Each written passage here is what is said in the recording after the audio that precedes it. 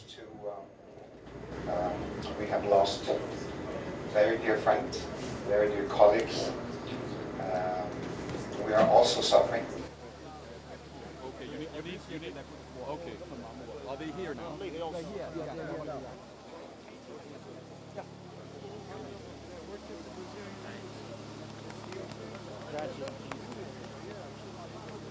Well, of course, it's a very emotional moment for me because we had a 6-story high building standing behind me, and now, as you can see, it's only one story. And we know that between 50 or up to 100 people are buried there, and we don't know, what's going to happen.